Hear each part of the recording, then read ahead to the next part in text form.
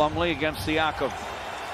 Backs in, double team. Top side Jeremy, here's the long gun, it goes.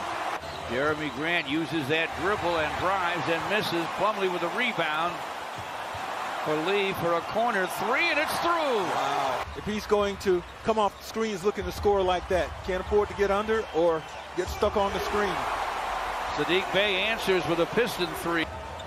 Joseph finds Jackson, and he triples. Shot clock at 2 for Saddiq, and he triples. When it rains, it pours.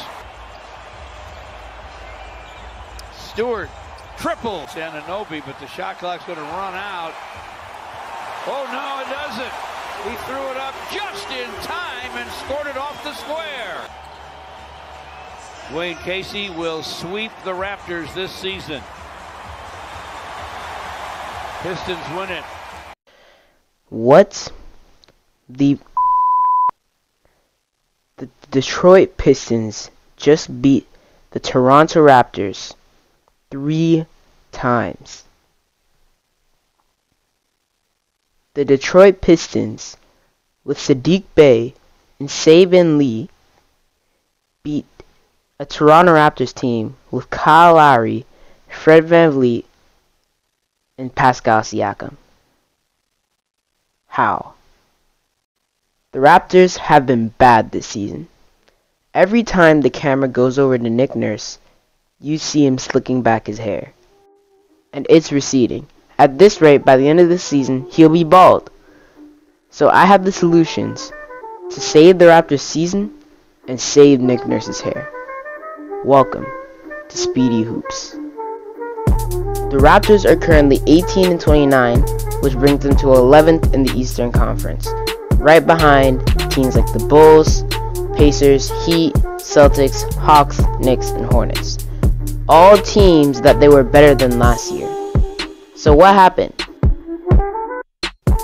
The pandemic has been a big reason the Raptors have been losing this season. The Raptors started the year 2-8, mainly because Pascal Siakam was hugely affected by the virus, and he was not himself. Then, late in February, key players like Pascal Siakam, Fred VanVleet, and OG Anunoby contracted the virus and had to sit out for 14 days. 14 days without 3 of your 4 best players. The Raptors struggled. Even though guys like Norman Powell, Kyle Lowry, and Chris Boucher came in the clutch while the others were gone, they still could not win a game with those 3 out.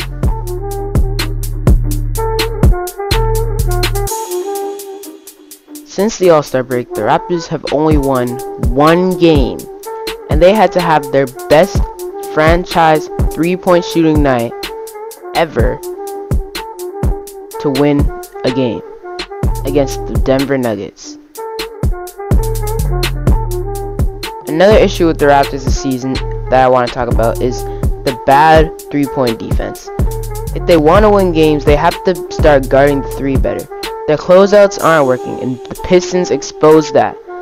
As you can see, Saddiq Bey, Jeremy Grant, and even Corey Joseph making 3s.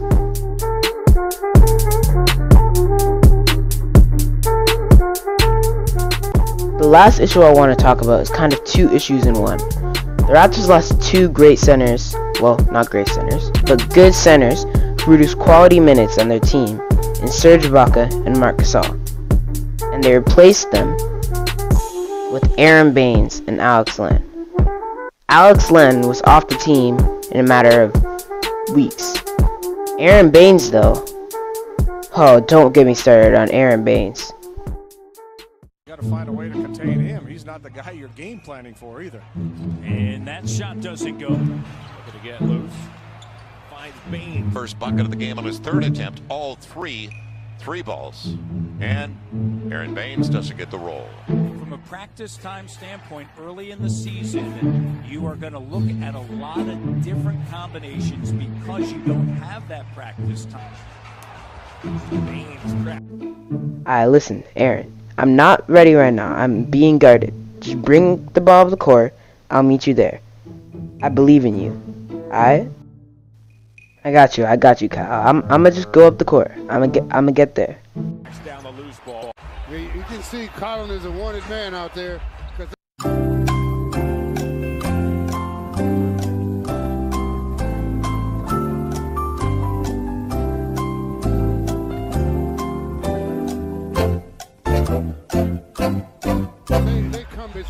comes, they attack him. They come. As soon as he comes, they attack.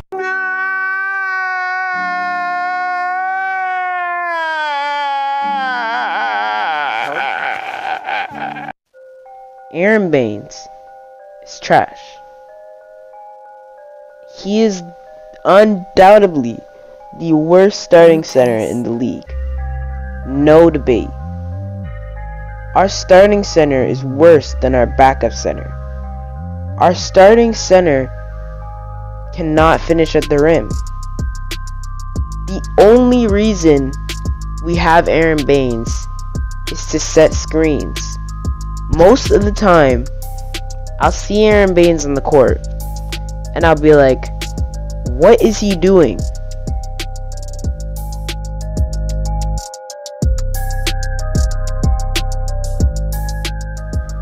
And our bad center affects our rebounding. Our rebounding has been the worst in the league this year so far because of Aaron Baines. And our guys just can't get rebounds. Those two tying together with their bad center and our rebounding. But the last thing, one of the biggest things this season that's been holding us back, our bench.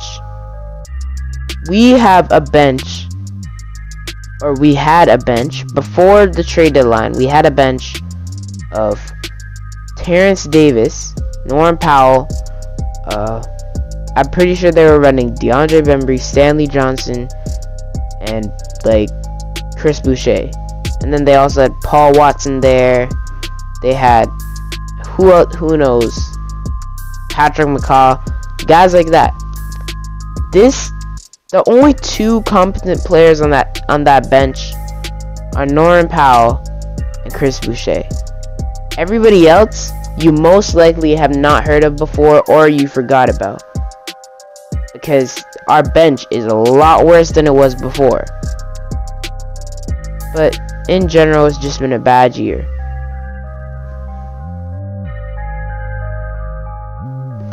Now, I think the solution comes this offseason, because at this point in the season, you can't really make any changes to your roster.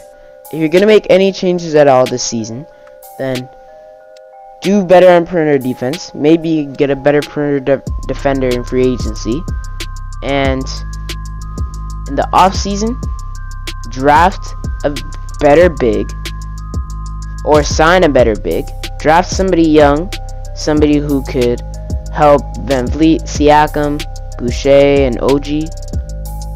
And pretty much that's it. Just get a better big, get a better bench, use the draft, and trade Aaron Baines. And that is what's wrong with the Raptors.